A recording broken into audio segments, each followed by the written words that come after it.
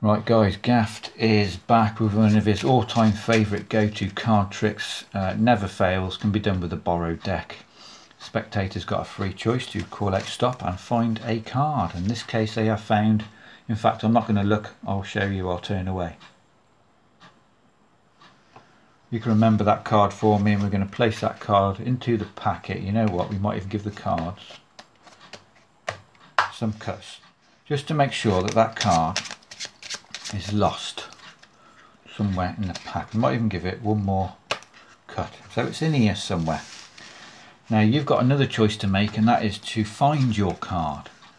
So as I go through, just stop on what card you think could be yours. Free choice again. We're going with this one. Now I've no idea what this card is or what card you saw, but I'm hoping if this is your card, the 8 of Hearts. Oh, it wasn't your card. Oh crap. But okay, this is the kicker. What if I could make your card appear on the top? So for the first time your card was the 8 of Hearts again. What the hell? Aha. Well, I said there was a kicker, didn't I? So if the 8 of Hearts is here, then what is this card? I'm hoping this is your 2 of Hearts. So that is the trick, guys. Super simple, completely impromptu from a borrowed deck.